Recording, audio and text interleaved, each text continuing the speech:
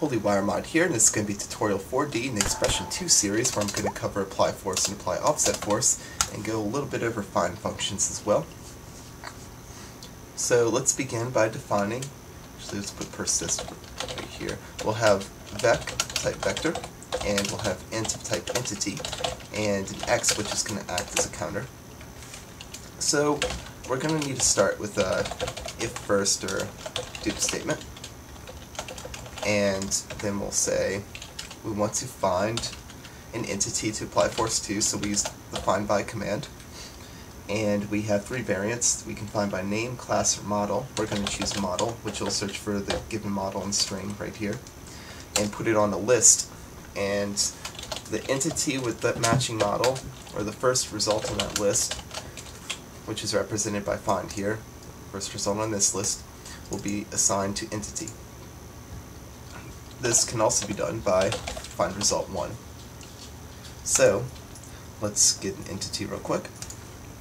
Get this cube right here, and we'll copy to clipboard. You can right click the chip right here and paste into there, and that's going to grab the model. And now we have this cube assigned as entity, or int. So now we need to define a vector, which is going to be a composition of three different vectors. And the first one's going to be the center point where you want the cube to hover around or gravitate around or whatever you want to call it. So we'll say owner, position, so I'm going to be the center point. Then you're going to subtract the position of the entity, and then you're going to add an offset vector, which is going to set the entity some x, y, and z coordinates away from the owner's feet. Alright, and now we're going to need to use entity applyForce, and we'll put that vector there. Okay, let's see what happens. But actually, no, let's also add interval command right here, which is going to update the applyForce mainly. And we have interval 1000, so update every second, just about. So as you see, force is getting applied every second. And if we reduce by a factor of 10, force is going to get applied more often, so it's going to move a little bit more. And let's do it by another 10, and now it's floating like a creeper stalker box, or a companion cube. Alright, so if we want to make that vector have a little bit more punch, or that applyForce have a little bit more punch, we can multiply the entire vector by, generally I like to take the weight, but I'm going to show you what it's like without considering the weight. So just multiplying it by a factor of 10, you can see it's a lot more powerful. Now, considering that this thing, or this cube up here, sorry cube, didn't mean to call you a thing, has a weight of 8. And if we multiply that 8 by a factor of 10, we'll apply force 80, and it's very stable using this number. Now, it can be even more stable by using this awesome formula right here, where you take the delta of the vector and multiply it by 5. And to take the delta, it must be in the persist section. And when you do that, it completely stabilizes the block above. Now, if you're using applyOffsetForce, is a good example. You can use applyOffsetForce to take a vector with respect to another vector, and you're applying force like that. It's not as stable with the formula if you're using the delta vector as the second vector, but it gives a very similar effect. So let's go back to the applyForce variant really quick, and we're going to make the offset vector have an x and y of 120. So it's going to set it way out there, 120 units in respective directions.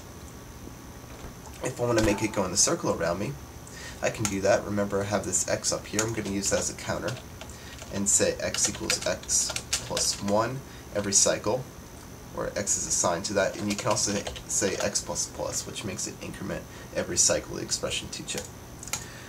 And we will take that and consider that and say times an x position of this vector, cosine, which remember cosine goes from 1 to -1, over a period of being counted from 0 to 360 degrees, and sine does from -1 to 1 and all that stuff too. So the combination of this is going to make a circle, and it does, makes it rotate. Now what's cool about you doing this way is you can actually customize it a little bit more. I'll show you that a little later. First, let's say you want to use this as a means to protect yourself against a bunch of zombies or some monsters attacking you. So we lower it down to 50, and so nothing can crawl under. We're going to make it a little wavy, so we can do that by adding 25 times sine of x, which is going to subtract a minimum of 25 from this 50 and add a maximum of 25 to this 50, so we're going to get values between 25 and 75 as the height over a period of time. So if we want to make that go faster, we go into here and multiply this x by 10, and that's going up and down really fast. That's good. And we're going to now take advantage to the instability of applyOffsetForce in this variant. So now it's a little bit more unstable. Good. And now instead of taking 10 times the weight of the cube, which is 8, remember, we're going to take 1,000. And that will kill something. So let's get 2 more of these guys to cover both sides right here. So first we're going to take that list. Remember, findByModel takes every entity on the map and puts it on the list with the matching model. So we're going to find result 2 and find result 3 on that list and assign that to entity 2 and entity 3, which will be defined here as a group of entities in the bracket, so we can save some time. Same thing with vector, bracket, and put vec2, vec3. And now we're going to need corresponding vectors. So vec2 is equal to blah blah blah with int2, and vec3 blah blah blah int3. And we're going to need applyForce or applyOffsetForce. int2, int3, vec2, vec2, vec3, vec3. Awesome. So here we go. And I'm going to go into no clip so don't die, and spawn 2 more cubes and refresh the chip. Blah. Speech impediment. So here we go. I refresh it, and you know there's one more issue to take care of, and that's actually spacing them out. And to do this, it's really simple, which is why I like using sine and cosine here. Okay, so you can add right here, put 120, because remember a circle is 360 degrees, so we're using 3 cubes, so divide 360 by 3, you get 120 degrees, so you want 120 degree separation on your sine and cosine values right here. And you want the next block to be 240 degrees, which is 120 times 2. So we have a 120 degree separation between all 3 blocks, like so. Alright, that looks like it's going to work, so let's go into the bonus room. And we will get a bunch of spawn creators and get a zombie apocalypse going on here. Oh no, a bunch of zombies and I have no weapon.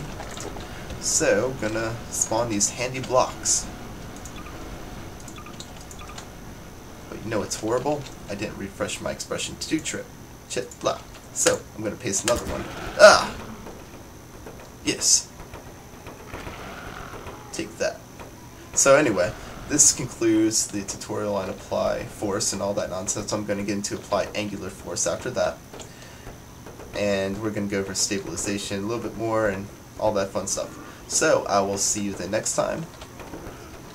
And you have a wonderful day. Later.